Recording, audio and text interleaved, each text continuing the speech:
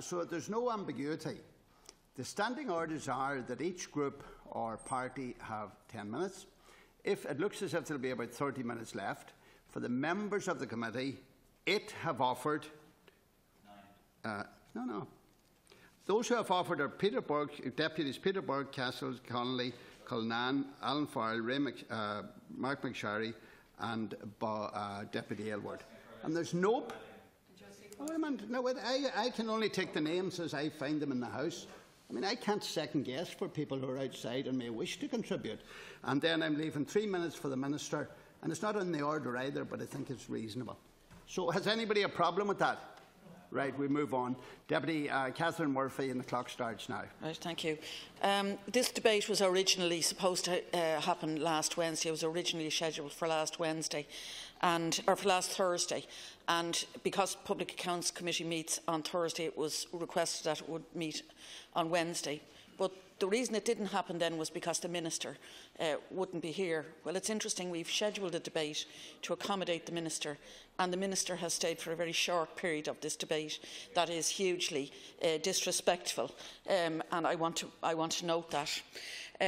When you come into, on the numerous occasions that I have heard, and I've asked questions myself of Minister Noonan in relation to the oversight of NAMA, we have been assured on every single solitary occasion that the CNAG was embedded in NAMA. In fact, he gave the impression that they had a supervisory role.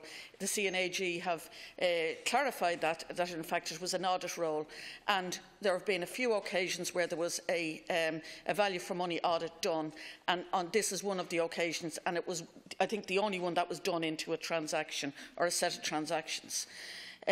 Now, does the Minister have confidence in the Controller and Auditor General?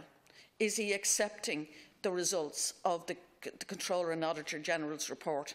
He certainly is contesting the Public Accounts Committee's report, but that actually finds that the CNAG's report was balanced and fair.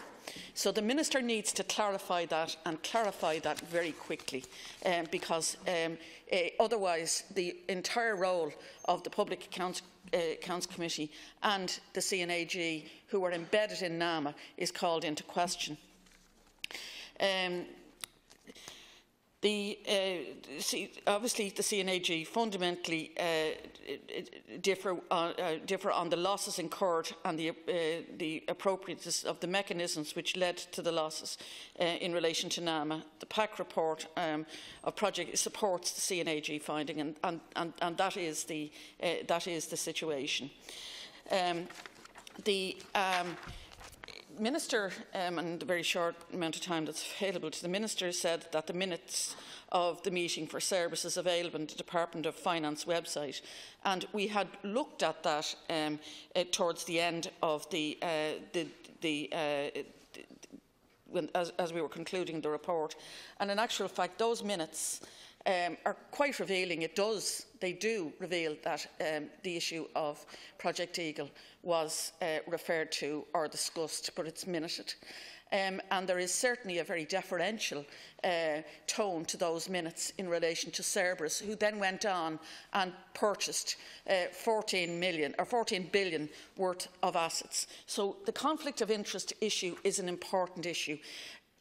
Even the perception of conflict is important, because the last thing you want to be given is the impression or the perception that there is an inside track that, in fact, had the potential to have a bearing on the amount of money that was got for further assets.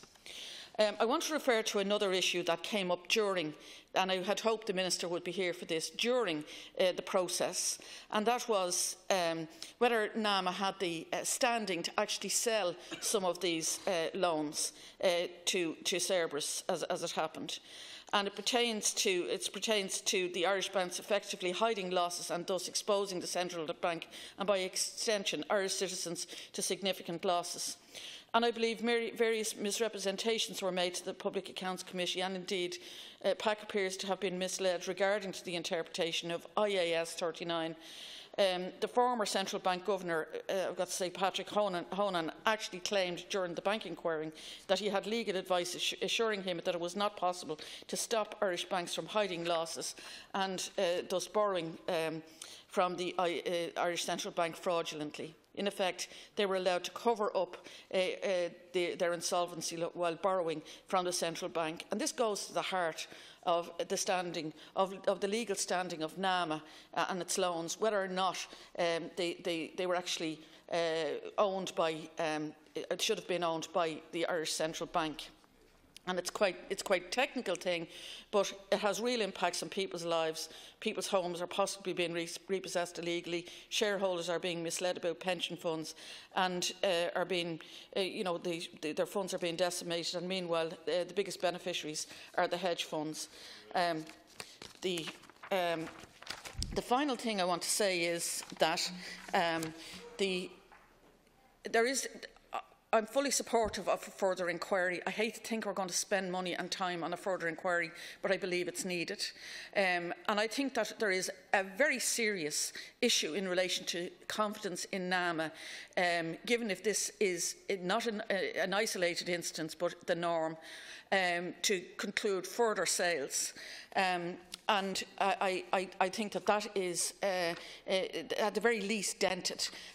But I've got to say, I would have concerns about NAMA, having seen what we've seen through the Public Accounts Committee on this project, carrying out further large sale transactions. Thank you.